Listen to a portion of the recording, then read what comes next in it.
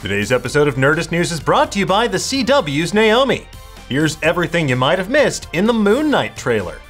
He is vengeance. He is the nightlight. He is Moon Knight, folks. That's right, Marvel's Merc with a Moon is getting his very own Disney Plus series starring Oscar Isaac. On Monday, Marvel released the first official poster and trailer for the Moon Knight series, and this looks like one of the darkest, most brutal MCU entries to date. Now, if you've been craving the brain-melting psychological horror of Legion, the visceral violence of Daredevil, and the baffling British accent of Oscar Isaac, then this is the show for you. Please, sir, can I have some more? The trailer introduces us to Stephen Grant, Mark Spector, and all manner of creepy otherworldly figures. With plenty of Easter eggs, comic book deep cuts, and hints about what's to come, there is a lot to dig into before this show launches on March 30th. We're gonna break it all down for you in just a moment, but as always, if you prefer to read all about it, we've got you covered over on Nerdist.com. However, to do so, obviously we need to spoil some aspects of Moon Knight. It's likely nothing you can't read in the comics, but if you prefer to go into this show knowing nothing at all, then leave now before it's too late.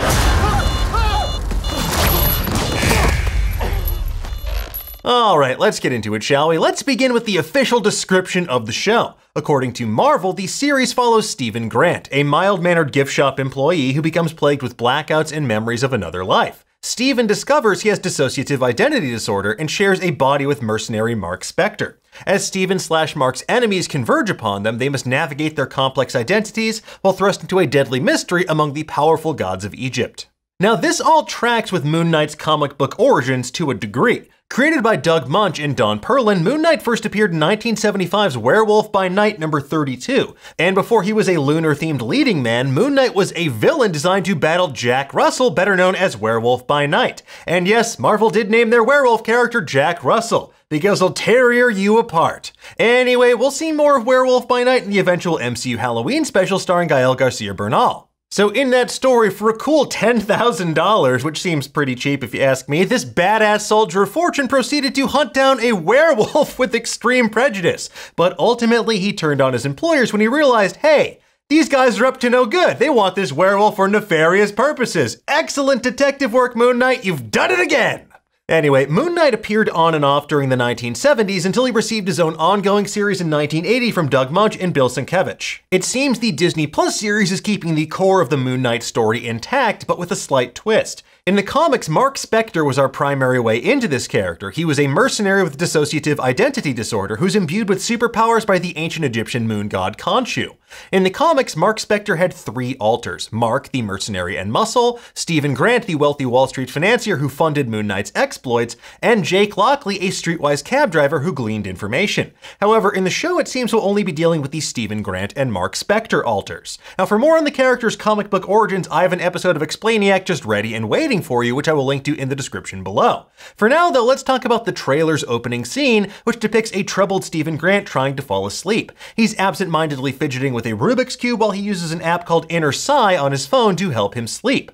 Sleepwalking appears to be an ongoing issue for Stephen, who doesn't seem to be aware of his dissociative identity disorder just yet and is apparently living a double life. He puts tape on the door and even locks himself into his bed at night to ensure that his somnambulism doesn't put him in some ambulance. Stephen calls a helpline called Staying Awake as he mentions his sleeping disorder. He says, "I can't tell the difference between my waking life and my dreams." This sense of fractured reality is going to be a recurring theme throughout the trailer and the show as we hear dissonant refracted audio, repeated use of reflections, and the sweet strains of Kid Cudi's Day and Night. Stephen wakes up in a panic and leaps out of his bed to turn off the alarm, but falls over because he's still tied to the bed. In the corner of his room, you can actually see a copy of James Van Paugh's Adventures of the Soul in the lower right corner. It's described as a manual for anyone who's ever questioned where they come from, why they're here, and where they go after they die. Now, this feels like a reference to Moon Knight's comic book origins, where a mortally wounded Mark Spector collapses in front of the idol of Khonshu. He grants Mark superpowers and saves his life in exchange for servitude. And here, though, it feels like more of a portent of what's to come, because I can guarantee that book does not have a chapter about what to do when an Egyptian god marks you as its avatar. Now, Stephen lives in London and we see him walking to work in the morning. Although he walks past a store called Atlantis, I wouldn't hold my breath to see Namor make an appearance in this show. Steven works at the gift shop at what we're supposed to believe is the British Museum, given that they are extremely well known for having a massive collection of ancient Egyptian artifacts. However, as we see through that disorienting reflection in the puddle, it's actually the National Gallery, which is an art museum. And speaking of that puddle, that is our first visual use of reflections to create a sense of unease, which will be repeated several times throughout the trailer. Regardless, Steven works at a British museum, but whether it's the British Museum remains to be seen. As he stands in front of a bunch of ancient Egypt-themed puzzles, his coworker Donna is a real jerk to him.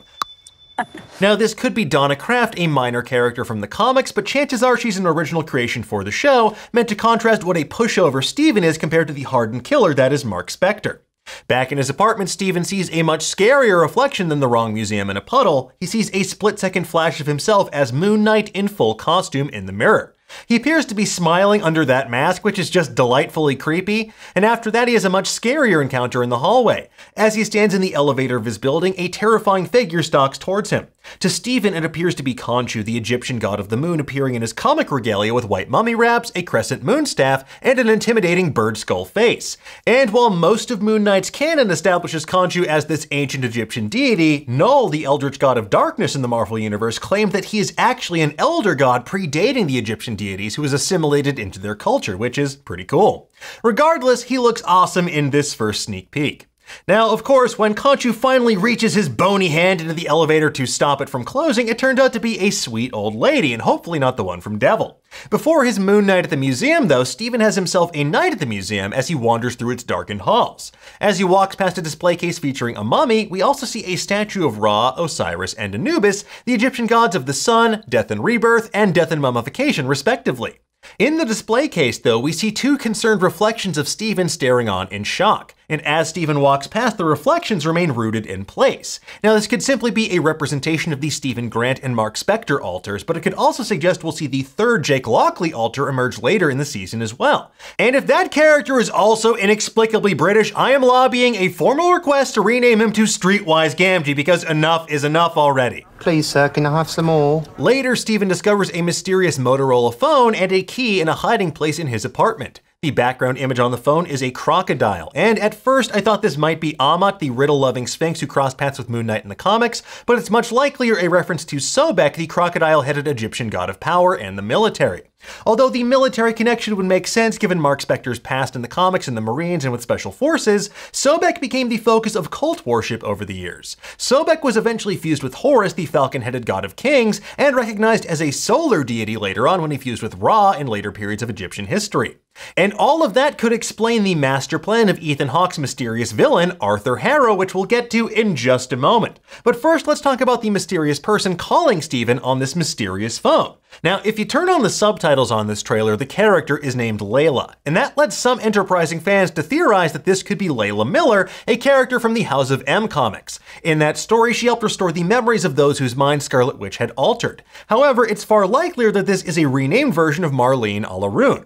Marlene is the daughter of the archaeologist Dr. Peter Alaroon and Mark Spector's close confidant and love interest. She was present way back when Mark Spector was mortally wounded and became Moon Knight in the comics in the first place. Rather than introducing a random mutant from House of M, it makes a lot more sense that Moon Knight would try to integrate a major character from Mark Spector's past. Now, another item of note here, while Steven Grant is a generally good guy it seems, he uses what appears to be an iPhone-esque smartphone. Mark Spector, though a killer for hire, uses a Motorola, which helps skirt Apple's rules on screen about bad guys not being allowed to use iPhones in film and television. Case in point, Sharon Carter during The Falcon and the Winter Soldier. Now, moving on, we come to Arthur Harrow, a cult leader slash guru type dressed all in red. And he's walking with, what's that in his hand? A crocodile-headed cane.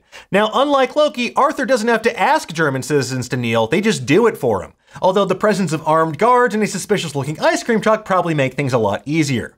Now, if you haven't heard of Arthur Harrow, that's okay, because he's only appeared in one issue of Moon Knight ever way back in 1985. And that kind of makes him feel like an odd choice as the main villain of this show.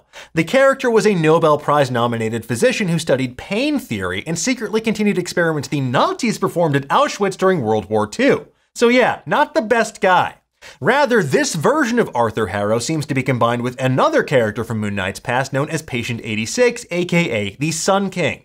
Now, the Sun King first appeared in 2017's Moon Knight 188. Diagnosed with bipolar disorder, he became obsessed with both Mark Spector's identity as Moon Knight and the Egyptian sun god Ra. Now, the Sun King developed pyrokinetic powers perhaps as a boon from his belief in Ra and formed a cult-like following similar to what we see on the show. So if Ethan Hawke is in fact playing Arthur Harrow as a new version of the Sun King, it makes a lot of sense and creates these fascinating parallels between him and Stephen. Both men have these strange connections to Egyptian deities, and both men have to deal with mental disorders. However, it seems like Arthur actually wants to tap into Stephen's darker impulses, as we'll see later in the trailer when he urges him to embrace the chaos. So perhaps rather than forming just a simple cult of Ra, Arthur Harrow will form a cult of Sobek Ra, the fused version of the crocodile-headed god and the traditional sun god of ancient Egypt. After all, we did see what appeared to be that crocodile statue in the scene earlier when Stephen's multiple reflections freaked out at the museum. And later on, we do see Arthur come to meet Stephen at the museum as well, so clearly he's drawn there. Now, as we'll see, Stephen is in the crowd to hear Arthur speak, and he's the only one that doesn't kneel. We know from the Disney Plus Day trailer that Mark comes to the forefront and beats Arthur's armed goons to a pulp, and that explains how Mark comes to steal that ice cream truck later in the trailer as well. Before that, though, we see a bit of a role reversal. We see a disoriented Mark for a change staring at a reflection of Stephen watching what he's just done in shock and horror. Screaming "shut up," Mark smashes the mirror to pieces, creating a very on-the-nose representation of his increasingly fractured psyche. After that, Stephen/Mark has a Keanu-worthy bathroom freakout in an all-white room. It's unclear where this is exactly, but my best guess is that it's a facility owned by Arthur Harrow. It appears as though he's having this moment in front of somebody else who's standing eerily still. So could that be another reflection, or is it going to be someone like Arthur himself? The shot after that finds Stephen blacking back in to find himself holding a gun and driving a speeding ice cream truck along a German mountain road, which is never how you want to wake up. Now, as an unconscious or dead goon falls out the back of the truck, we see multiple cars are in hot pursuit. Clearly, Mark made someone scream, and it wasn't for ice cream, much to Stephen's chagrin. And adding further insult to injury, we then see Stephen falling off a cliff and screaming because I'm guessing that he doesn't have a Class D license. This is followed by a scene of presumably Mark kneeling in a temple of Khonshu inside one of the pyramids in Egypt. The question though is this a flashback of Mark making a pact with Khonshu in the past, or is this a journey that Mark and Stephen go on together in the present to understand their godlike patron better? After that, we see Stephen freaking out and running through a series of storage units with a duffel bag in tow. Behind him, his shadow forms the crescent moon symbol of Moon Knight on the ground. Now, my best guess is that he stole some artifacts from the museum's collection that are associated with Khonshu, and he'll need those to fulfill his bargain with this deity and become the Moon Knight. As Arthur's voiceover says, "Embrace the chaos," we see Stephen begin to undergo some type of transformation inside a bathroom. Outside, though, in the same outfit he wore in the previous scene, Stephen transforms into Moon Knight for the very first time, as the costume wraps around his body like the linen wraps used in mummification. Back in the bathroom, though, we see Moon Knight in all of his costumed glory, beating the living crap out of a monstrous jackal-like creature. And while this could be a werewolf referencing Moon Knight's first appearance in Battle with Werewolf by Night, its general hairlessness suggests a jackal-esque creature perhaps in the service of Anubis, the jackal-headed god of death. Or who knows, maybe Stephen's just having a really bad day at work and Moon Knight is beating up some poor guy trying to use the restroom like that elevator grandma earlier. Regardless, Moon Knight lays the smackdown on this supernatural creature standing in front of yet another shattered mirror and walks towards the camera, giving us our best look yet at this costume, which I have to say, it looks so good. Fantastic details, intimidating look. He looks like the kind of guy that would absolutely go shake down Dracula for missing money. Anyway, folks, there you have it. That is everything we spotted in the Moon Knight trailer. We have plenty of theories about what's to come, and we'll be waiting with bated breath until the series premieres on March 30th. Thanks again to the CW's Naomi for sponsoring today's show. From executive producer Ava DuVernay and Arrow writer and co-executive producer Jill Blankenship comes the out-of-this-world new series Naomi. Join Naomi McDuffie and her crew of Ride or Dies as they set out on a wild and terrifying hunt for answers to a multiversal mystery in their small town. Don't believe everything you think, and don't miss the incredible new series Naomi, Tuesdays at 9/8 Central on the CW, or stream free the next day on the CW app. In the meantime, though, folks, let us know, what did you think of the Moon Knight trailer? Did you spot anything that we missed? And is Oscar Isaac's British accent the real villain of this show? Yeah. Let us know in the comments below, and for the latest and greatest in the world of pop culture, stay tuned to Nerdist.com. Hi, I'm the Moon Knight.